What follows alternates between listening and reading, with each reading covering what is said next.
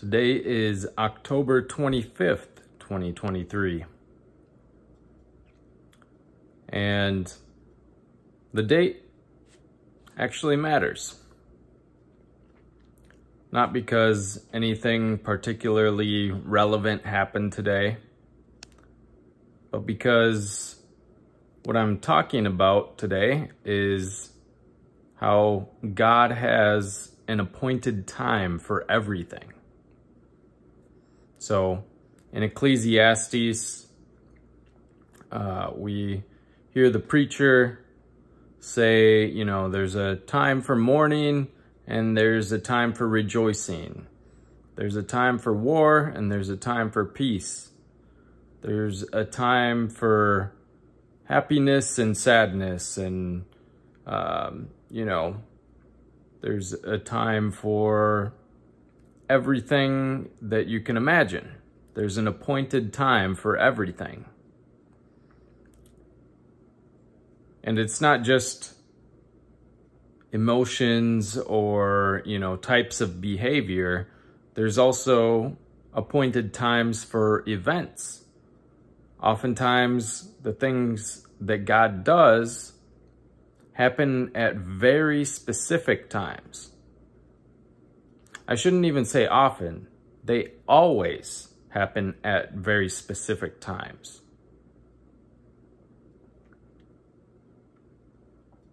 Oftentimes, major events, such as this attack on Israel that just happened recently, happen on one of the biblical feasts, which are God's appointed times.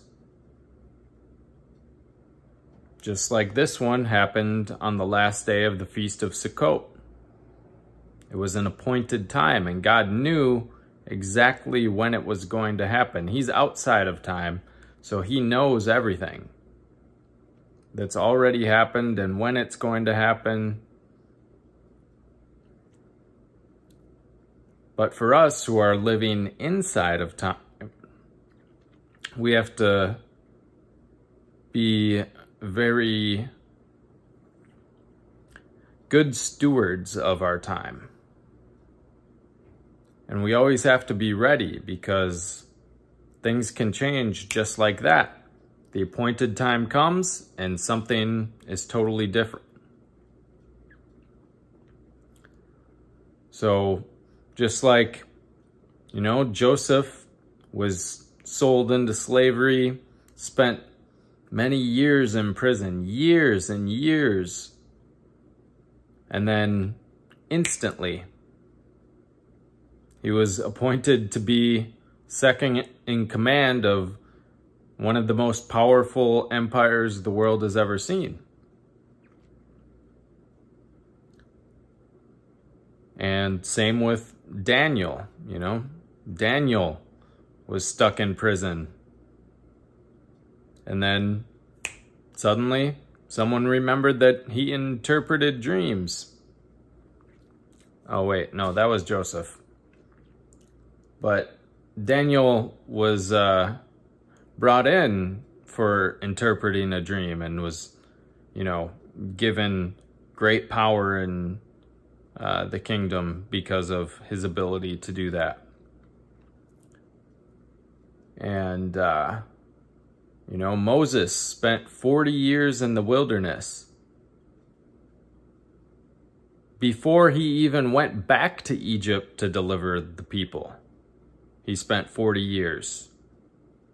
And then the appointed time came, and it was time for him to fulfill his calling.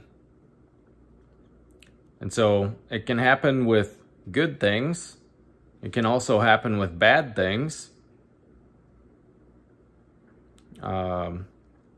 I think of,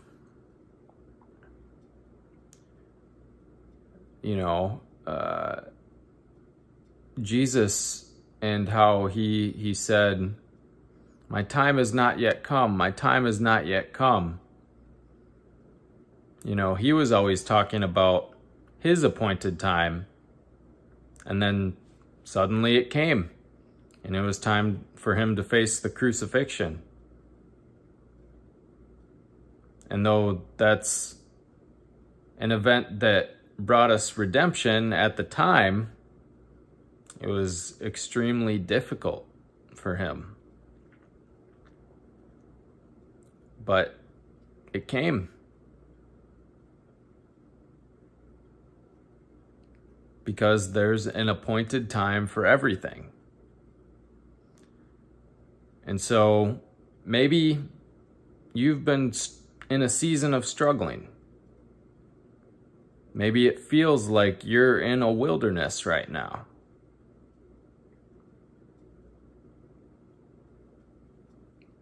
If you don't give up, if you keep on persevering and don't give up,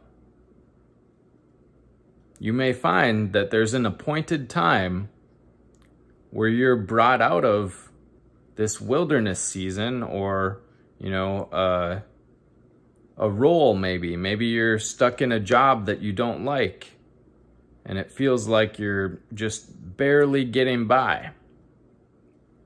If you don't give up, you may find that there's an appointed time for that to all just flip on its head.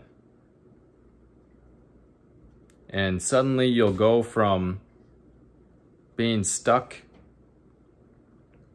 in a low position to being elevated to a very high position and an important position, or given a special calling.